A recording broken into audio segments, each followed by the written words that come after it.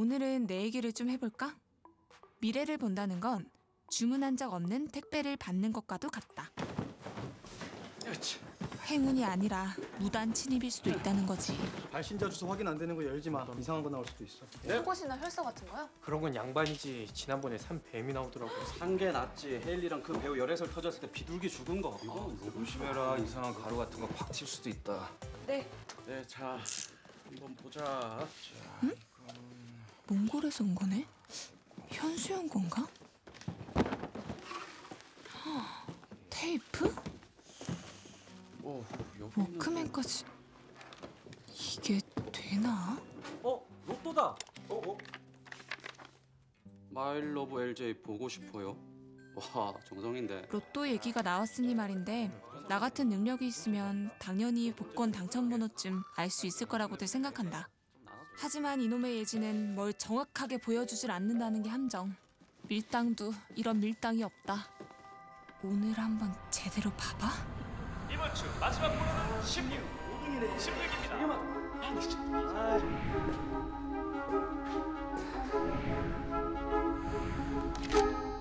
떨어지게 보면 뭐 보이냐? 왜 그런 꼴로 울고 있는 거야, 윤성? 헉, 나 설마 매니저까지 잘리는 거야?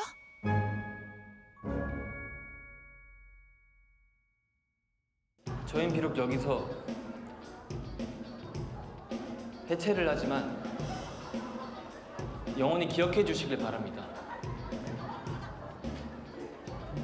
소울 기억해 주세요. 포기하지 마, 청춘!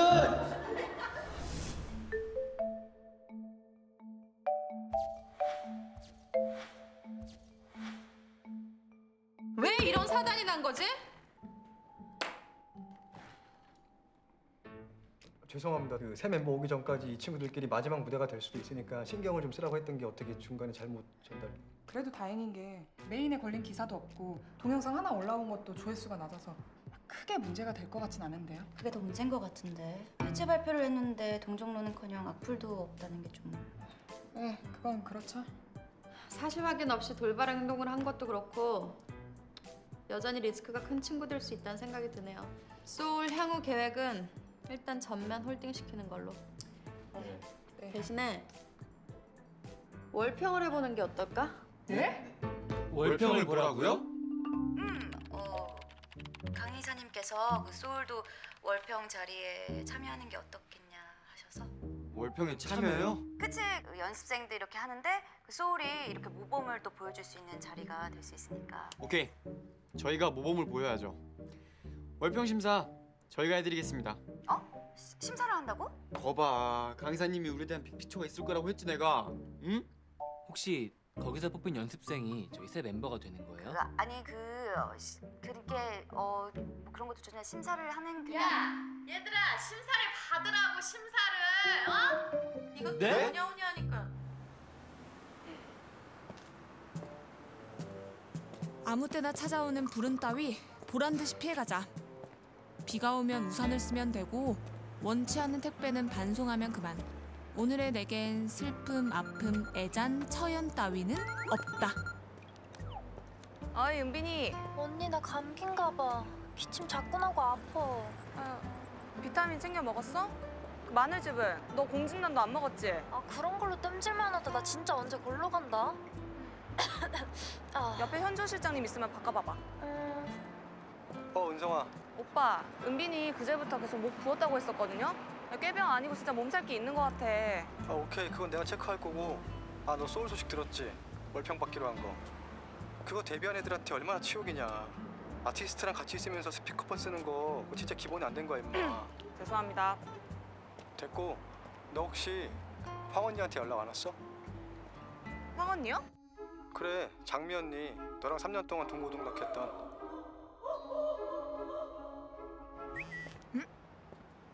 양반은 아니네.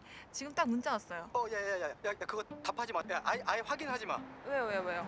돈 빌려달라고 문자 왔길래 좀 보내줬는데 보니까 여기저기 다 연락 돌리고 있더라고. 응? 너 돈도 없으면서 괜히 또 오지랖이 해주지 말라고. 언니 무슨 일 있는 거 아니에요? 이상한 데서 앨범을 낸데 뭐 나이 많은 애들 모아서 걸그룹 아니 뭐 응원그룹 내준다는 회사가 있대.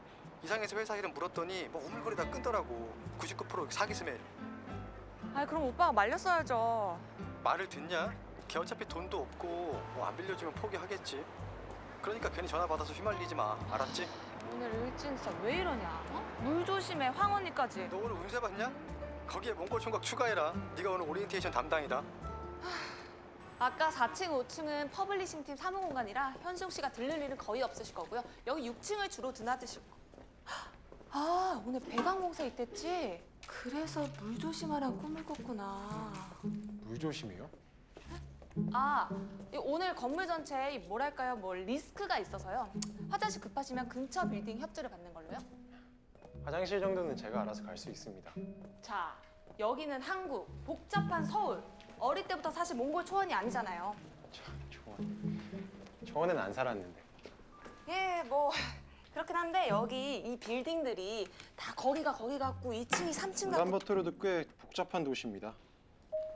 그쵸? 아, 그러니까 제 말은 제가 지금 현수용 씨 담당이니까 괜히 어떤 사건 사고에도 휘말리지 마시고 저만 따라다니시면 된다는 그런 얘기죠. 어제처럼 MR 없어지고 해체 선언하는 그런 사고야? 아, 그치. 자, 여긴 회의실인데 회의 없을 때는 외국어 강습도 받고 그래요. 우리 회사는 외국어 하나씩은 필수로 배우게 돼 있는데 뭐 현수용 씨 몽골어는 잘하시겠지만 이참에 뭐 중국어나 일본어 하나쯤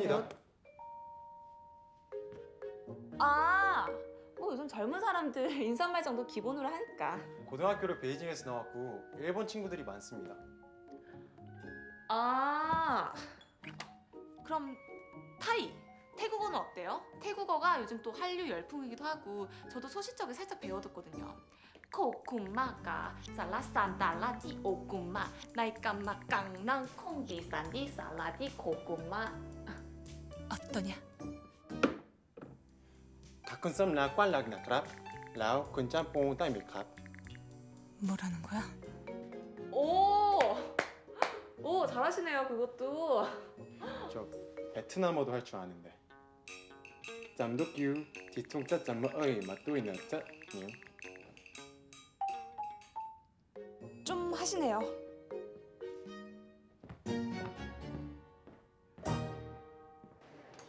우리 회사 밥이 또 맛있기로 유명해요. 영양과 다이어트를 고루 겸비한 식단에 점심 저녁밥은 또 공짜로. 응? 아니 이면수호는 왜 안 담으셔? 몽골은 바다가 없잖아요. 전 비린 거 잘 못 먹습니다. 이게 뭐가 비리다고요? 그리고 아까는 뭐 중국도 사고 베트남도 사고 그랬다면서. 사람이 왜 이렇게 일관성이 없는 거야? 미안해요. 많이 사셨죠? 미안해요. 정말 물 조심하셔야겠네요. 신중하지.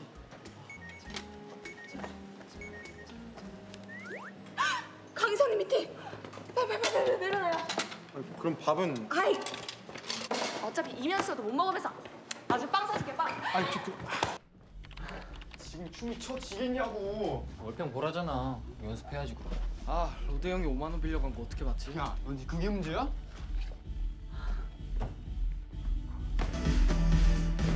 오, 루키들! 안녕하세요. 안녕하세요. 형 근데 아직 안 가셨나 봐요? 아이, 데뷔는 하고 가야죠.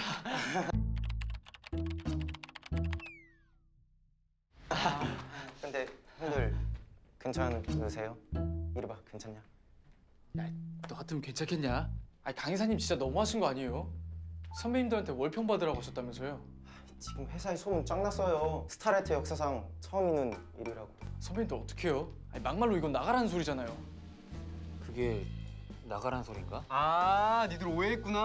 아, 형 오해하셨네. 월평 우리가 보겠다고 한 거예요. 네? 네?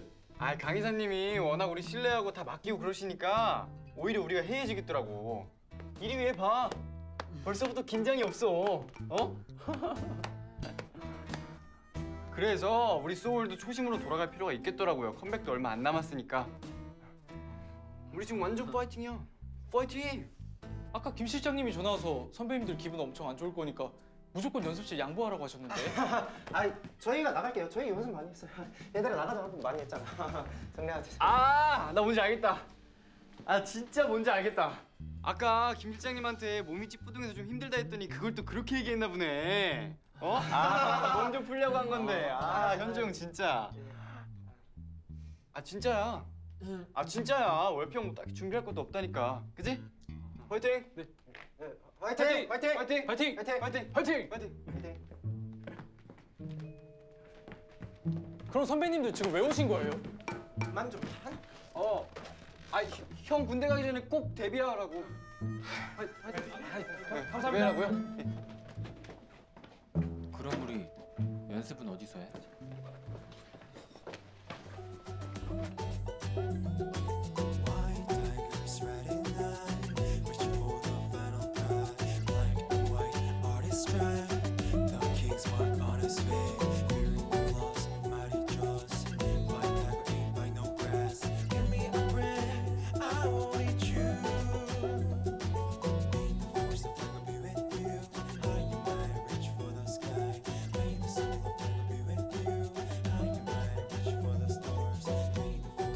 실력은 나쁘지 않네.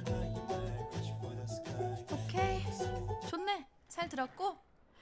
클라우드엔 없던 노래들이네요? 캠핑할 때 흥얼거리다가 녹음했던 곡들이에요. 테이프 오랜만이다. 요즘에도 공테이프 파나?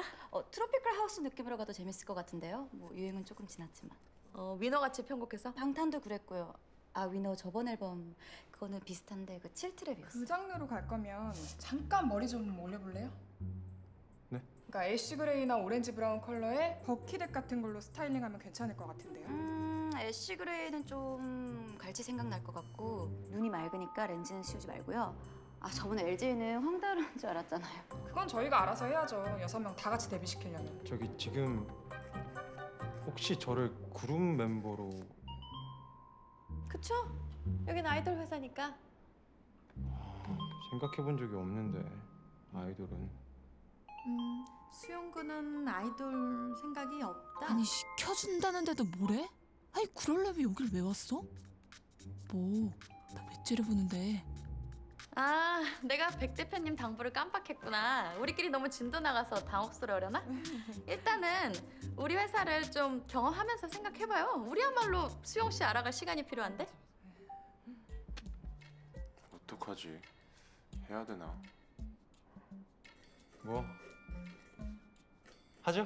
아이돌. 쉽잖아. 나쁘지 않을 것 같은데요? 쉬운데? 왜 커트 코베인도 너바나가 있었고 지미 핸드릭스한테도 익스피리언스가 있었잖아요. 그리고 그 아이들이 있었던 그룹이 서태지 그리고 현철과 벌떼들, 신중형과 엽전들. 수용군 레퍼런스가 레퍼런스 좋은데? 고전적이고. 오케이? 그럼 수용군이 마지막 멤버가 돼서 하반기 데뷔를 목표로? 저 마지막 지금 제가 들어갈 그룹을 이미 정해놓으신 건가요? 무슨 문제라도 저랑 같이 할 멤버들인데 제가 선택하는 게 맞는 것 같은데요. 그래. 수용 씨가 오디션 심사라도 하려고? 그렇게 해도 되는 겁니까? 그럼 어떻게 제가 한번 와, 내가 진짜 회사에서 눈물 날 일이 뭐가 있나 했는데 다 현수영 씨 때문인가 보네요. 눈물은 제가 날 것 같은데요. 아까 그렇게 아프게 밟으셔가지고. 아니, 현실적으로 직장 들어갈 때 대리님, 과장님, 팀장님 자기가 정해서 들어가는 사람 봤어요? 왜? 몽골은 직장 상사도 다 자기가 정해요? 가만 보면 진짜 자기 편할 때 몽골 타령하는 것 같아. 몽골도 못 그러죠. 거기도 다 자본주의 사회인데. 그러니까 현송 씨, 이렇게 생각해 보면 어떨까요? 현송 씨는 한국에서 음악을 하는 입장에서 로또에 당첨됐다 이렇게 볼 수 있죠. 로또 같은 거군요. 한국에서 아이돌은. 로또 이상이죠. 내가 뉴스에서 봤는데 로또 당첨될 확률이랑 벼락 2번 맞을 확률이랑 똑같대. 근데 로또도 한 해 평균 400명이 당첨이 돼. 아이돌은 어떠냐? 한 해 평균 한 60팀 정도가 쏟아지는데 그중에 끼키야 살아남는 팀은 서너 팀? 한 팀당 인원을 7명, 넉넉 잡아서 10명이라고 쳐요. 그중에서 살아남는 팀이 서너 팀밖에 안 돼요. 그러니까 한마디로 말해서 아이돌이 되려면 로또를 10번 맞고 벼락을 20번 맞아야 그 말씀인데 여기 스타라이트에 들어온 사람은 이미 한 2등은 당첨된 거나 같다는 그 말씀이죠, 지금? 그럼 로또 당첨자들이 이렇게나 많다는 건데. 방금 계산에 오류가 있는 건 아시죠?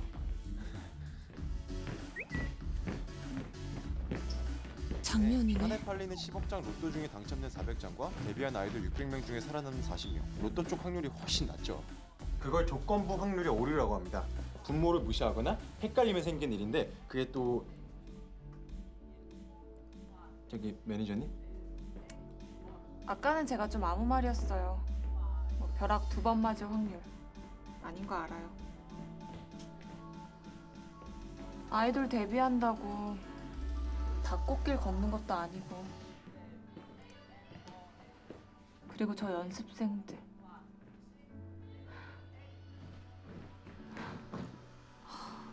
복근 봐라 진짜. 네? 살짝 보여주는 동작 하는데 이야 이거 집중 관리 받는 것도 아닌데 언제 저렇게. 수영 씨는 당장 아이돌 하기에는 조금 무리가 있긴 할 것 같아요.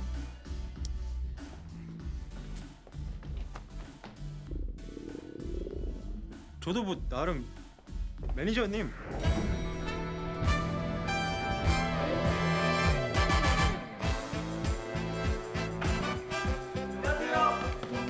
안녕하십니까? 안녕하세요. 좀 들어줄래? 오늘이 선물. 이거 법인. 두바이 벌써 갔다 오시는 거예요? 반응 장난 아니었다면서요. 나쁘지 않다. 아 저희도 빨리 데뷔해서 프로듀서는 곡으로 해외 막 투어도 가고 막 그랬으면 정말 좋겠어요. 오케이 열심히 해. 감사합니다. 오케이.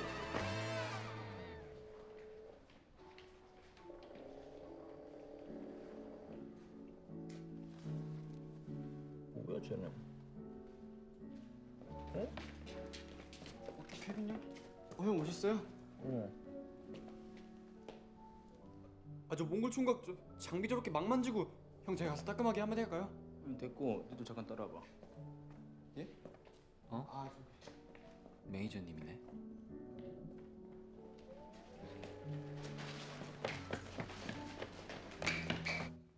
몽골. 그러니까 아이돌을 하겠다고 왔다는 거야? 언제? 어제 네 어제요. 아예 왔대? 아마도요. 혹시 아세요 그분? 뭐 그런 건 아니고. 아니 실은 저 친구 때문에 저희 월평 보게 생겼거든요. 월평? 너 월평 뭐냐? 부끄럽지만 그렇게 됐습니다. 그분 때문이라기보다. 형 말이 나와서 말인데 저희 월평 때 쓸 곡 하나만 주실 수 없는지. 아니면 저희가 8소절 정도 들려드리면 그 코멘트라도 좀 부탁드려요. 야 이리 봐, 너 그거 만들어 놓은 거 많다고 하지 않았냐? 없는데. 아니 진짜. 없대. 너들 녹음실 가 있을래? 저기 내가 일 좀 보고 들를게. 네. 네. 가봐. 안녕하세요. 형 그럼 이따 뵐게요. 일단 들러주세요. 형 저희 진짜 기다려요.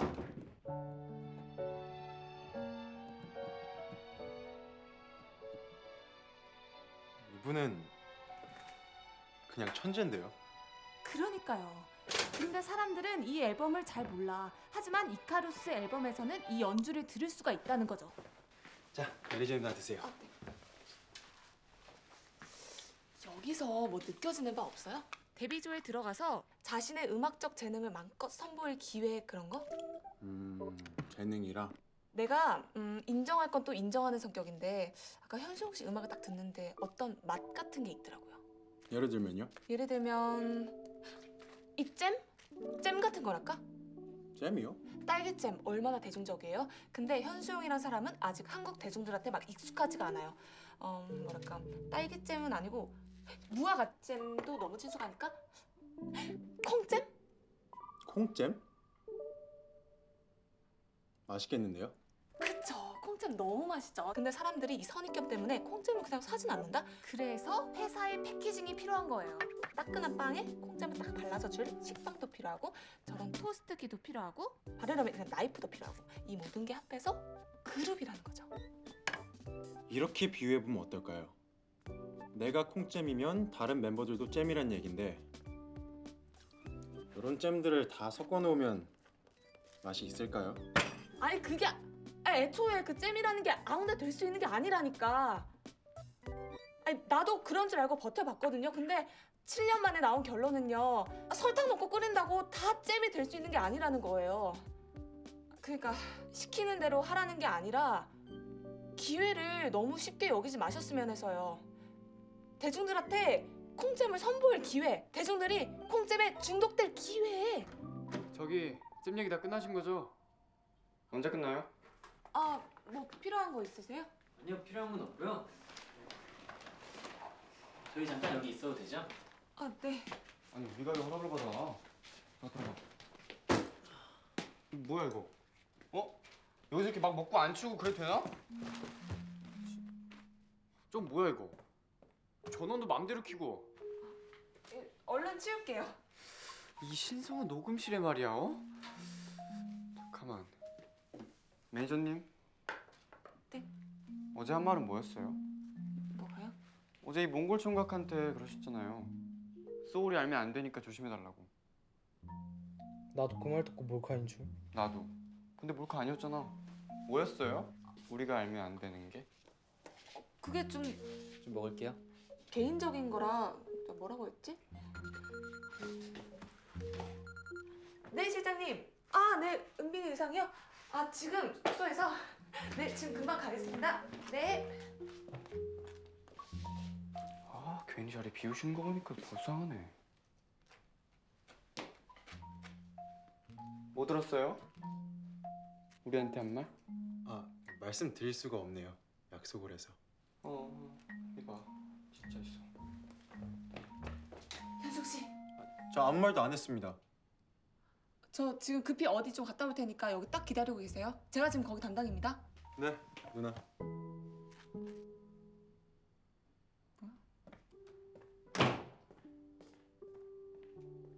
아니 오늘 스케줄 3개 뛰고 복귀한 애들한테 바로 VV 라이브를 시켜요? 미안해. 부탁한다. 프로미스 105 의상은 왜요? 네네네. 네. 가만 보면 아이돌이 몸이 돌인 아이돌인 줄 아나 봐. 속으로 다 굴고거리는구만. 아, 네 지금 바로 은성아, 출발. 나 장미 언니. 언니. 잘 지내? 문자 답이 없길래 내가 전화했지. 언니 내가 지금 좀 바빠서 나중에 다시 전화할게. 그럼 내가 몇 시쯤 전화하면 될까? 미치겠다.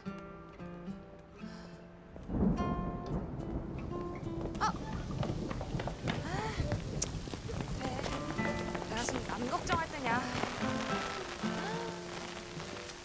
케빈 형 오기 전에 우리가 뭐라도 만들고 들려주면 어때? 그러면 케빈 형이 감동받고 좋아할 것 같은데 근데 뭐가 있어야지. 사실 내가 좀 흥얼거리는 게 있긴 한데.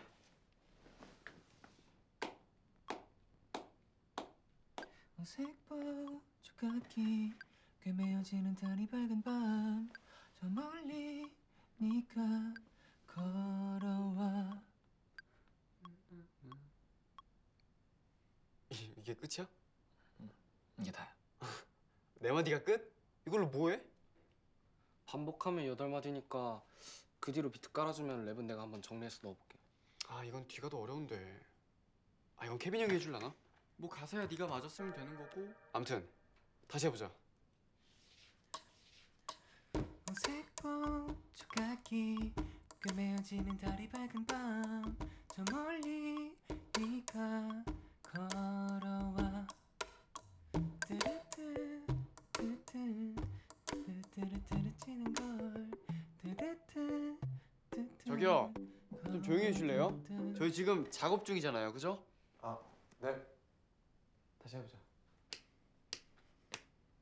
색보 조각기 꿰매어지는 달이 밝은 밤 저 멀리 네가 걸어와. 급식이 들어와. 볼펜에 너 랩을 맞추라고? 아 그거 말 맞네 진짜. 그냥 해봐. Like a rainbow 비온 뒤도 날개 있고 내게 있던 너게 뻗었던 거 하나 빼고 초인종을 띵동 한 걸음 정도 뒤로 서고 나서 널 위로 안으면 풀리겠지 내 피로한 fan버릇 나룩해 위로 안 해줘도 돼 내가 널 안을 수 있게 녹차 going to the bed 저기 눈물 젖은 베개 치우고 너랑 나눌게 저기 눈물 젖은 베개 치우고 너랑 나눌게. 색보 조각기 꿰매어지는 달이 밝은 밤 저 멀리 네가 걸어와. 오. 멜로디 들으니까 가사도 나올 것 같은데?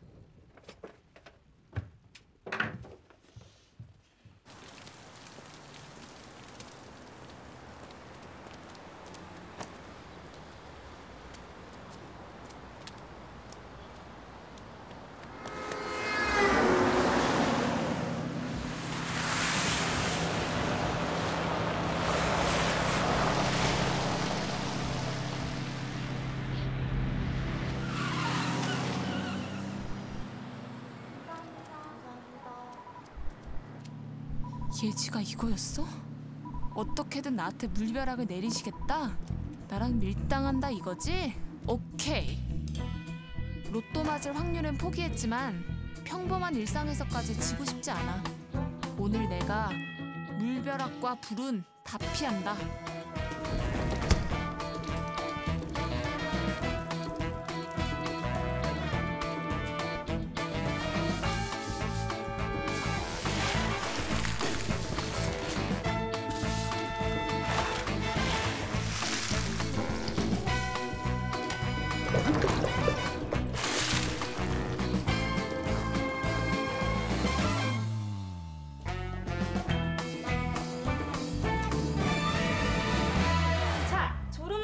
버킷 챌린지 그 끝이 다가옵니다. 마지막 멤버 은빈이의 도전을 시작해볼까요? 예! 알겠습니다.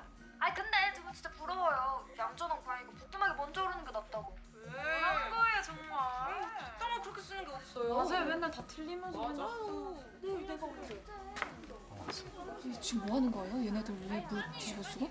아 이게 원래 초심으로 메이크업 라이브 뭐 이런 거였는데 LJ가 갑자기 뭐 졸음운전 방지 그 버킷 챌린지 릴레이로 얘네 지목해서 언니? 언니! 여러분! 은성 언니 기억하시죠? 언니 지금 저기 있습니다. 저랑 은자백 케미 기억하시죠?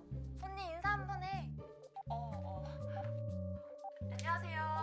자, 은빈 씨. 네. 버킷 라이브에 집중하시고 집중해주세요. 집중. 아, 알겠습니다. 빨리 하고 가자. 멤버들 숨겠다. 지금 스태프분이 뭐가 한 명씩 들고 오고 있어. 아까보다 양이 많아진 것 같은데? 얼음이 아직 한가득. 물이 너무 많은 거 아니에요? 은빈이 저 감기 아니에요? 그래놓고 이거 입히고? 아, 나도 스킵하고 싶지. 은빈이가 하겠대. 아니 왜? 방금까지 웃으면서 메이크업하는 라이브 하다가 저런 캠페인 거절하면 바로 인성논란 터진다고 그 저걸 하겠다고. 저러다가 쟤떴어. 자, 우리 은빈 여신도 도전! 도전! 분명히 시간이 왔어요. 분명히 시간이 왔어. 여러분, 은빈이 메이크업 지워줘도 예뻐해 주실 거죠? 그럼 하겠습니다.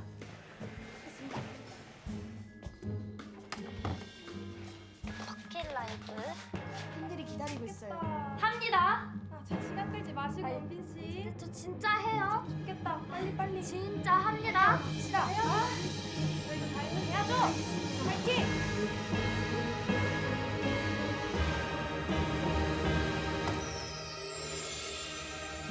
저기요! 흑기사! 흑기사 신청합니다! 안녕하세요. 저 은점에서 언니 맡았던 유은성인데요. 이거 제가 하면 안 되나?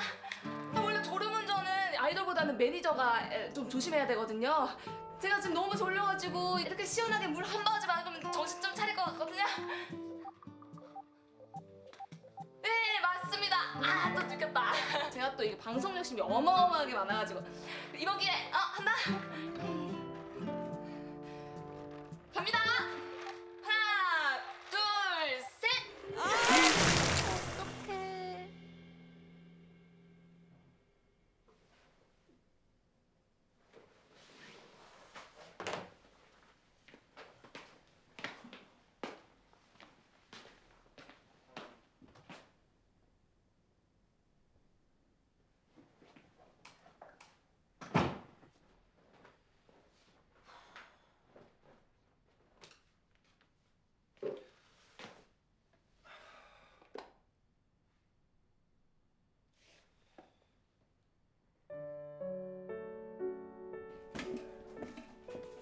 괜찮아.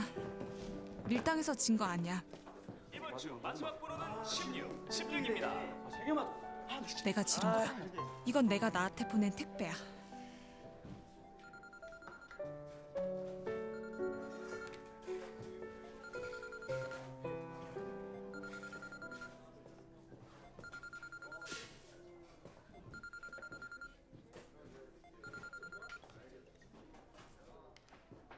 언니. 은성아, 이제 통화 괜찮아? 응. 오랜만에 너 얼굴도 볼 겸 너네 회사 근처에 갈까 하고 전화했었어. 너한테 할 얘기도 있고. 와, 유은성이 무슨 매니저가 될지도. 무슨 일인데? 뭐 무슨 일이 있어서 전화한 건 아니고. 내가 있잖아, 은성아. 실은 할 말이 있긴 한데. 어떻게 얘기해야 되지 이거? 언니 하지 마. 응? 나 돈 없어. 있어도 언니한테 줄 돈 없고. 은성아. 헛금 좀 꾸지 마. 어? 나라고 여기서 이러고 있는 게 좋겠어? 다들 하고 싶은 일 좀 참고 하기 싫은 일 좀 하면서 사는 거잖아. 제발 정신 좀 차리자, 언니. 너 현주 오빠한테 얘기 들었구나? 그래, 안 그래도 나 그거 포기하고 오늘 진주 집에 내려가. 근데 너랑 같이 살았던 방 정리하면서 네 프로미스 때 옷이랑 일기장 있길래 내려가기 전에 얼굴 보고 주고 싶어서 연락했던 거야. 근데 너 바쁜 거 같으니까 택배로 보낼게. 오랜만에 네 잔소리 들으니까 나름 짜릿한 게 또 좋다. 나 이런 거 필요했다니까. 유은성 직설적이야. 아주 좋아. 언니. 나 다음에 서울 올라가면 그때 꼭 얼굴 보자. 유은성. 끊을게.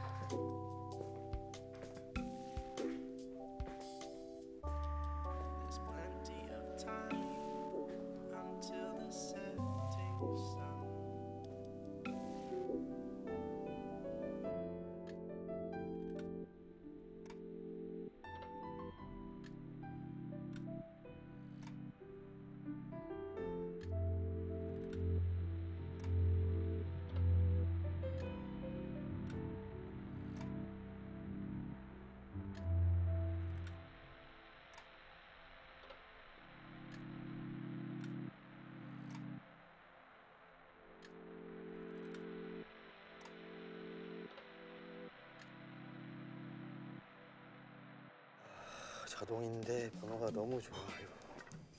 이번엔 좀 될 것 같은 감이 오는데? 그렇게만 된다면 저도 좋죠. 내 집 마련의 꿈을 좀 가져보고. 이번엔 진짜 로또 맞을 수 있을 것 같아. 이사님한테는 애플민트랑 이카루스가 로또죠. 아니다, 요즘 1등 배당금 얼마 되지도 않아서 로또보다 애들이 훨씬 좋죠. 안 됐네 이거. 그만해야지. 재밌잖아요. 아까 보니까 소울이랑 수용 그림도 재밌을 것 같던데? 그래? 얘네들 콜라보 한번 시켜보면 어떨까요?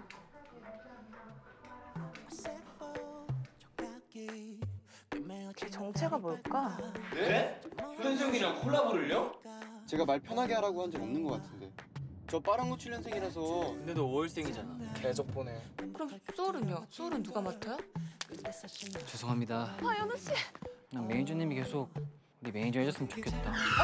저기요. 차빼 LJ. 차빼. 차뭐 뭐해? 제가 쭉 지켜봤는데 이쪽 차량 바퀴가 조금 더 들어온 것 같습니다. 지금 누구 팀이에요? 스스로에게 솔직하지 못하면서까지 여기 붙어 있으면 그게 진짜 좋은 거냐고요. 우리가 나중에 써도 괜찮은데. 그래도 되는 겁니까? 아 양보. 저는 이쪽이랑 한 팀입니다. 여기가 우리 팀이에요.